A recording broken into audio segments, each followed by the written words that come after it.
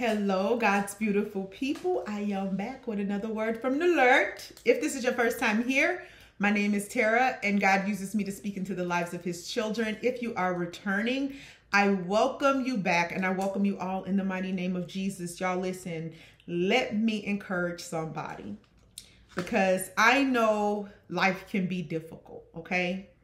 But God had, in my time spending with him a few days ago, and this came back to me again,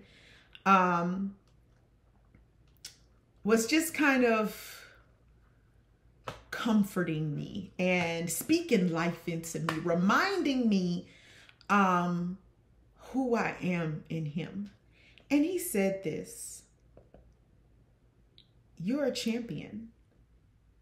And I was like, okay, alert. I like that. You're going somewhere with that. And that's it. That's what I had heard. That was it. And I just kept getting this nudge, to look up champion. And I'm like, I know what a champion is. I mean, that's somebody who had was won and everything. But did y'all know this? A champion not only is a winner, okay, first prize, first place, but a champion is also someone who shows superiority, not arrogance, but superiority, because we are in Christ. We're supposed to remain humble, but we know who our God is. And because of that, we are King's children. Honey, we're royalty and everything. I know I ain't got my crown on today. I'm going to get me one there. I'm his. That separates us from the world. It separates us from the world. And yes, that is a form of superiority, okay? It also means that you're an advocate or a defender.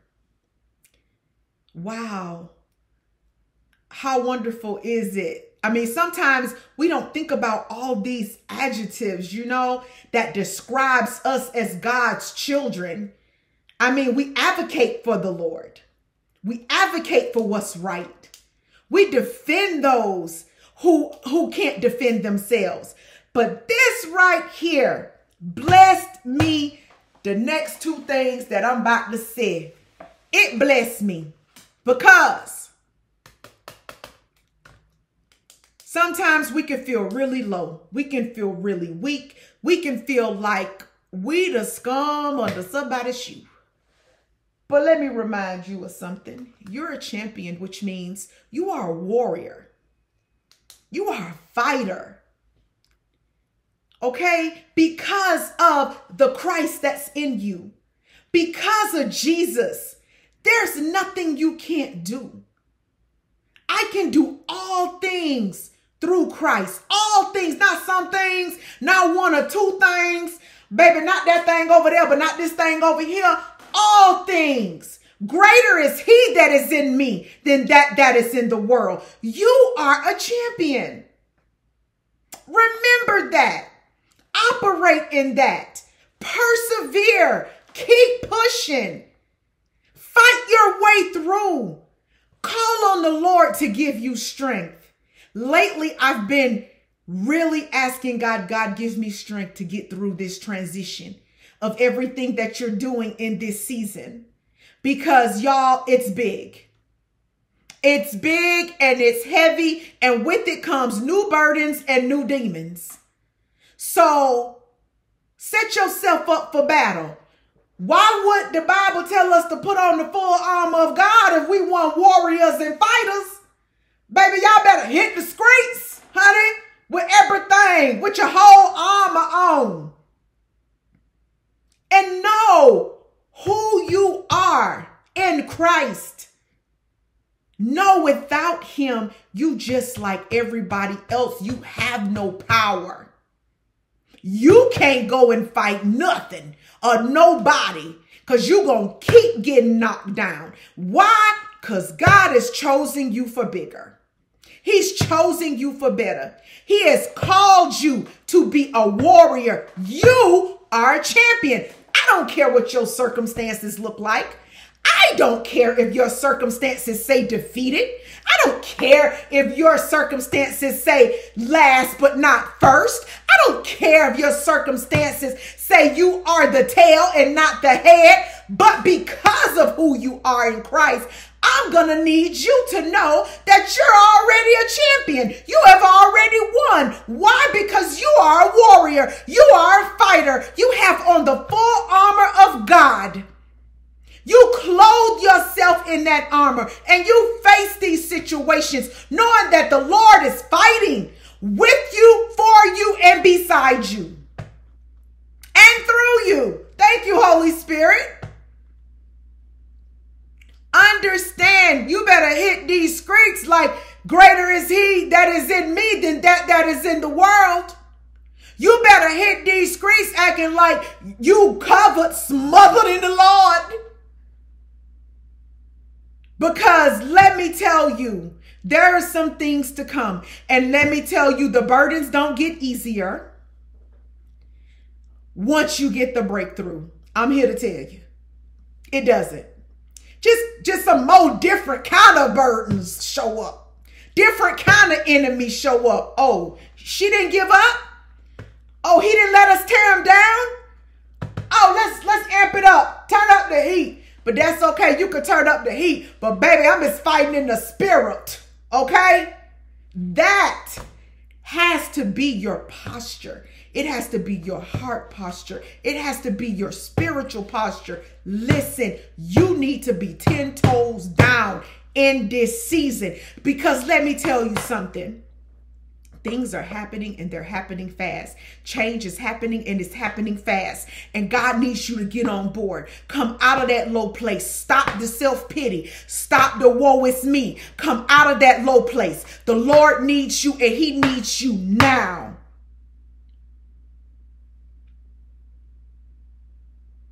Get ready. Because in this season, things are changing. Things are changing. And you're a champion in all this. Nothing is going to remove you or nobody from the protection, the love, the anointing, okay, of Christ. Nothing. Only you can remove yourself. Don't do that. Just like God needs us to go forth in this ministry and what he's called us to do and to guide and lead his people and love on his people, you need him even more. Don't try to do this alone. Don't try to go at it alone. Don't take matters into your own hands. I am living proof that God is changing stories and he's changing lives. And it's big, y'all. It's big. I can't express that enough. So in this season, be obedient, even if it's not what you want to do. Even when you look around and you are being pulled further and further away from your family, God had to remind me this morning, look, I set you apart. That don't mean I told you to stop loving your family and friends. It doesn't mean that they're no longer your family in the natural, but I got something different in the spirit. See, your spiritual family is going to be different. Your spiritual family is going to protect you. Your spiritual family is going to uplift you. Your spiritual family is going to increase you. Your spiritual family is going to cover you. Listen, don't feel guilty. That's not necessary. But be obedient. Somebody, that's for somebody. Be obedient. I know you feel like you're being tugged away. You're being pulled in another direction. Trust me, I am the poster child for that. But I will continue to serve the Lord. I will continue to go where he sends me. I always know when it's that time, because every song the Holy Spirit plants in my spirit is about going. I'll go if I have to go by myself.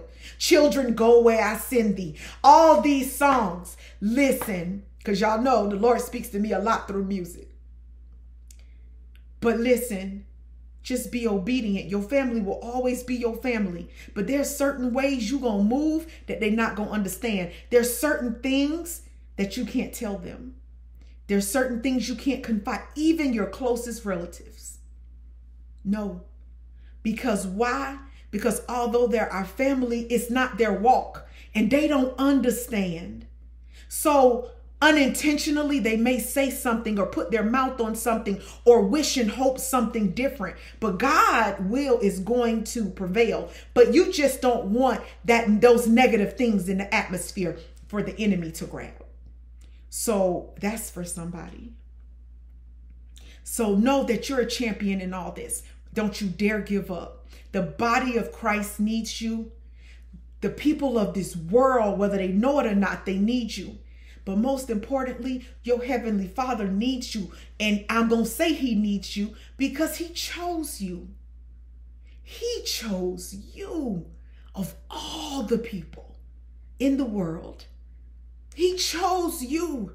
So I need you to get up, clothe yourself in that full armor and be the warrior and the fighter and the champion that God has created you to be. I love y'all. I'll be back with another word from the Lord.